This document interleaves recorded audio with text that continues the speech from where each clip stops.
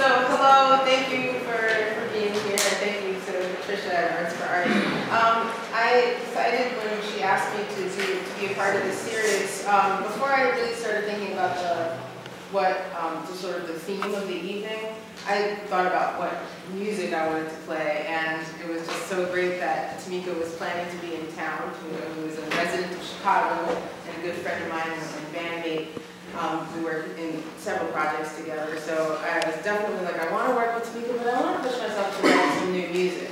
So I have currently, at the time I was working on a series called 16 Hits or Misses for Violin and Cello. And that series is still being worked on, it's not done, but I wanted to do one that specifically involved, because all of that stuff is through composer, I wanted to do something that specifically involved improvisation, since she's such a great improviser and player, reader, you know, all of it. So, so this is volume 2 before volume 1 is done. But I thought I would, well, first explain a little bit about the hits and misses, and then also play a couple of the 2 from the first series, so you get an idea of what it is that I was aiming for. I don't know if you know about Bartok's duos for violin, for duos. So I really like the idea of those because they're all like, they don't have metronome markings in the book. They just have like the length of time the piece should be, and they're like 30 seconds or a minute and 10 seconds or something like that. So they're very, very short pieces. And I thought that that would be a good way to sort of get my creative juices flowing. So a little while ago, I started writing these pieces with that in mind. Not to sound like Bartok, but just to have these like fun, quirky things to play with your friend, you know.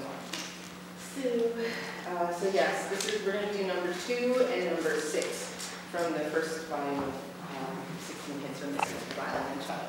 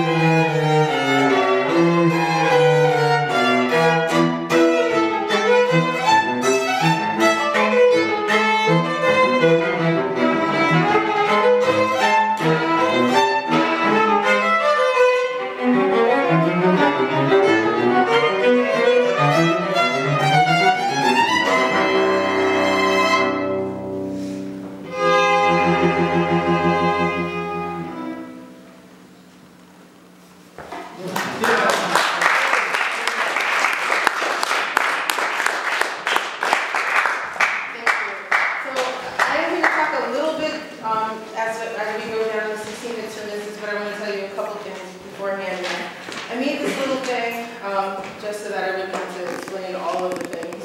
I don't think you will see a name here that you don't recognize, but if it's okay if you don't, but I made it so that you can take it home with you and look it up, because it's important to me. First, it is a work in progress. Some of these things will probably change over time, but it's mostly, I'm pretty happy with how it's going so far.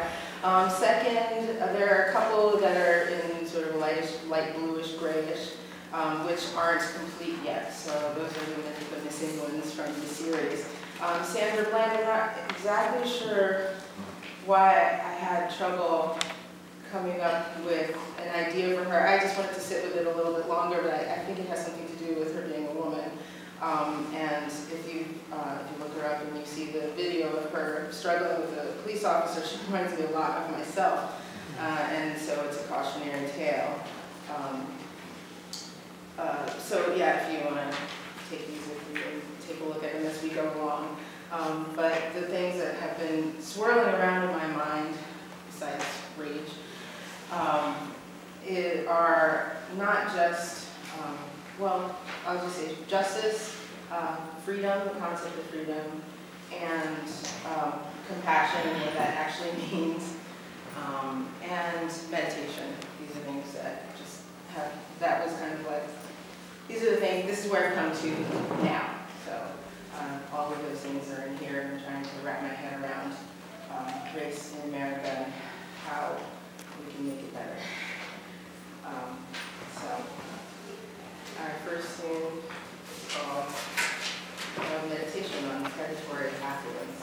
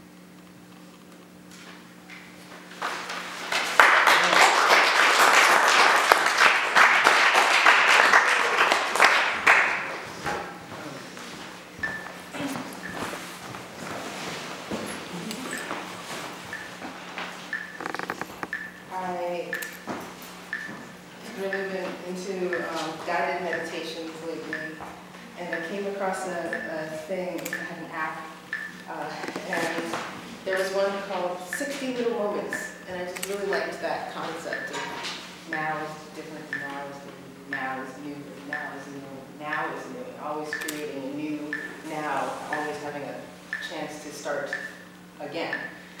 And how kind of impossible it seems because we have memory, you know.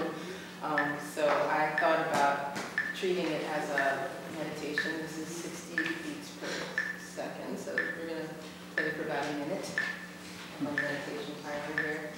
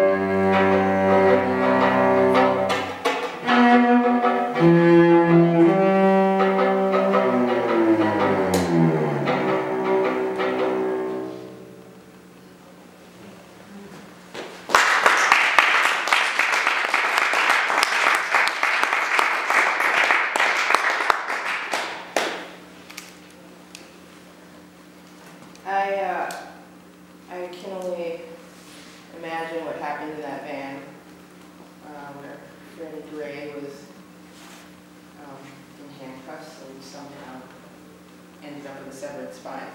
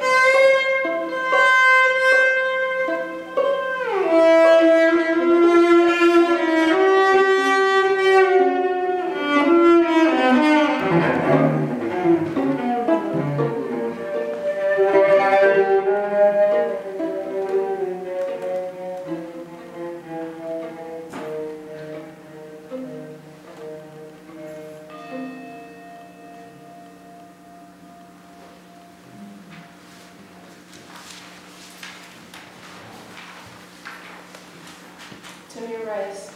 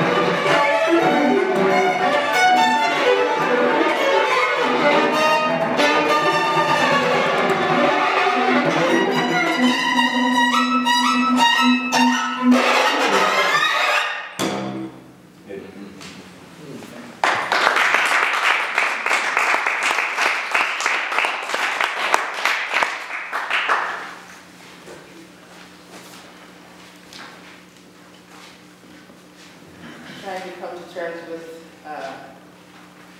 the I for an I side of me. And not so sure it's necessarily my higher self that wants to see the compassion. You know, I'm not ruling it out that the I for an I isn't my highest self as well. But I think the way toward healing is probably compassion. And so I'm not there yet, but I'm at least acknowledging that compassion and a murderous desire for vengeance share space in my heart as well as my art. This is called George Zimmerman.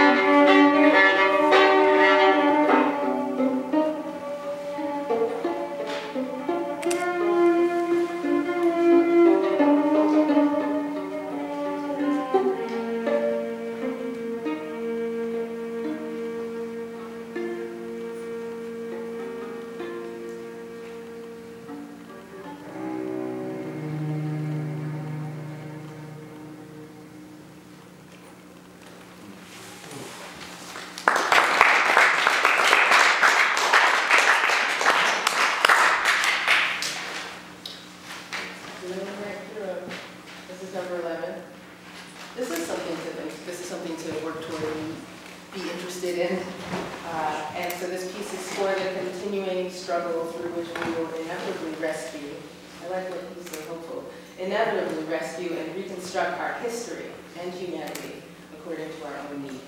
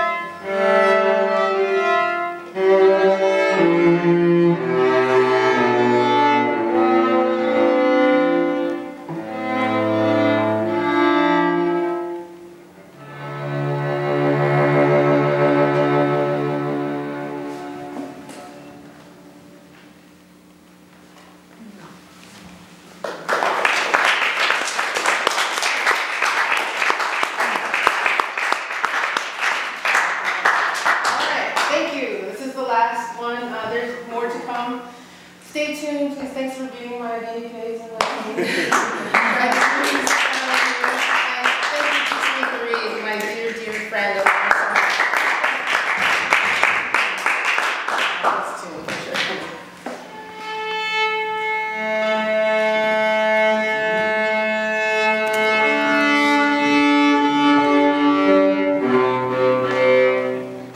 The instruments have been freaking out with this weather. It's been insane. I mean, the weather's been insane anyway, but it's funny when it does to these guys.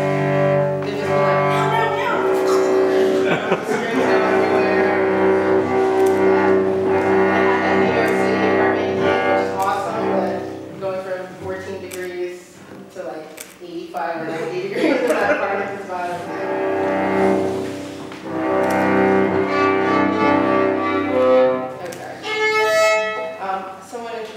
Concept of loving kindness to me a few years ago, and it sounds so corny, and loving kindness, but you know, there are things to loving and to being kind, and the Dalai Lama is quoted. You never know if the meme is like accurate, but I went to his website to see what he said about it, and I've seen the meme that says, "My religion," you know, quoted as the Dalai Lama saying, "My religion is loving kindness," and so I was, check out the loving kindness thing, and it's interesting, and so I'm going to actually sing some words. Oh, I should have put that in the program. Very nice. I'm gonna sing some words, and these are taken directly from. I've tried a few different guided meditations around loving kindness, and they all actually use this language. So I am thinking that this is kind of how it's taught, and this is the thing. So I like it a lot, and there are more concepts to it, but I just use these in sticking with the short format. Thank you again. I hope you got something out of this. I got something out of it. You know, I feel blessed to be able to express rage and love and try to be beautiful and ugly all in the same time and in front of people that are into it. It's a revenge.